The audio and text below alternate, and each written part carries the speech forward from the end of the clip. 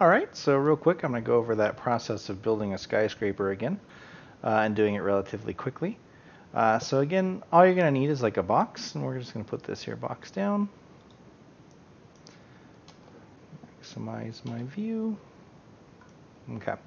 So what we have to do is we really have to go in there and make sure that we have enough faces to work with, enough faces to make the windows. So I'm going to go to my modify panel, and I'm going to go ahead and give myself 6, 6, and 5, and let's change that to 7. There we go. So this just gives me a nice, decent amount of faces to work with that I can make into windows. So then what I'm going to do is right-click, convert to editable poly. There we go. And then I'm going to select my polygons. So what I'm going to do is I'm going to look at it from the front. This way I can draw a box and just select those top rows. If I draw a box all the way up here, I'll end up getting the top, which we don't want to do. We just want to get the side. And if you draw it in perspective window, sometimes if you're not flat enough, you can end up getting more than you want. So you can do it in perspective window obviously just fine. And that worked just fine. Okay. And then what I'm going to do is I'm going to inset these faces. So I'm going to go ahead and click on my little ribbon. And then I'm going to shift click on inset.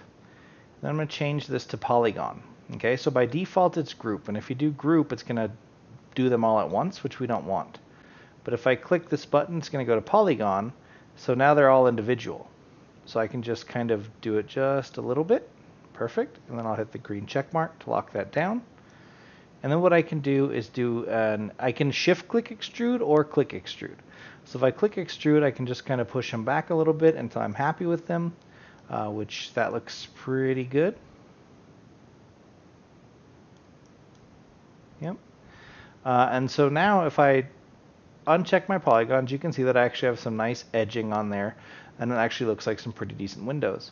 So next I'm going to apply some materials. So I'm just going to hit M on my keyboard, which will bring up my material window. If by default this is what you're looking at, which is the slate material editor, which is this one, all you have to do to change it is just click on modes, compact material editor. And what we're going to do is we're just going to assign a base color to the building. So I'm just applying this gray to the building. Then I'm going to go back and click on my polygon, which will still be that last selection I had. And then I can go back to this color, which is the second material, and I'll change it to let's go like a sky blue. Hit OK. And then I will assign it to the selection. So now if I unclick, I now have a gray building with the actual windows colored, which I can then scale and do whatever I want to with.